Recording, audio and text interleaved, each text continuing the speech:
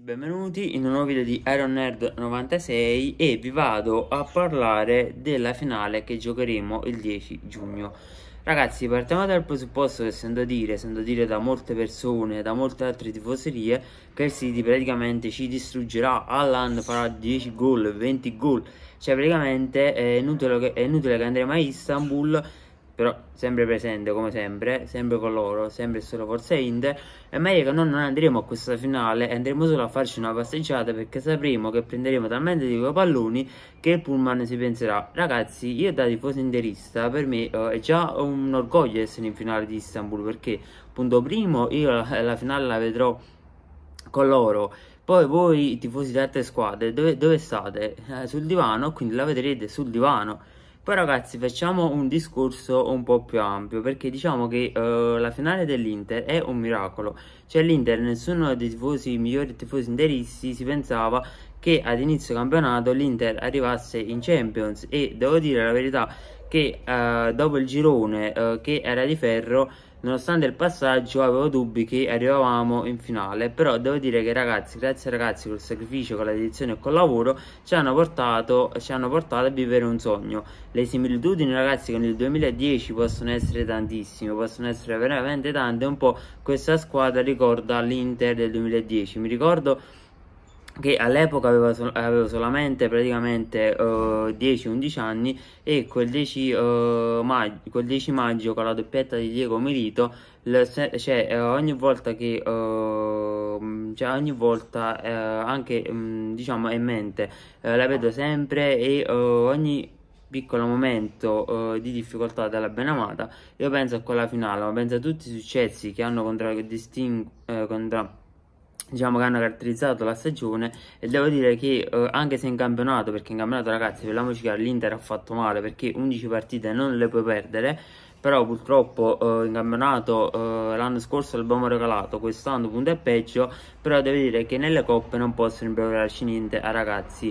Per ora, per noi interisti ragazzi, essere lì è un sogno e ce lo dobbiamo vivere. Io tanto tempo fa che in campionato non stavamo andando male, dissi, ragazzi, vinceremo la Champions. Non lo so se la vinceremo, io non parlo se la vinceremo o non la vinceremo, ma so che ragazzi ci stanno regalando un grande sogno, e insieme lo vivremo. Come andrà, andrà, non ci interessa. L'importante è essere lì, gioire e stare in ansia per una finale che desideravamo da tempo. Vi ripeto, il campionato purtroppo non è stato un campionato secondo me all'altezza per i valori e per i giocatori che teniamo. Però devo dire che questa squadra ha dimostrato che se vogliamo possiamo fare tante imprese come quest'anno in Champions. E lo so, il City ragazzi, il City è lì per vincerla, perché il City ha un monte ingaggi enorme, ha speso miliardi con la pala, e da una parte avremo quindi il City come diciamo ricchezza, perché ogni anno spendono milioni e milioni di giocatori per vincerla, mentre da una parte abbiamo l'Inter, una squadra che non si aspettava che arrivasse lì.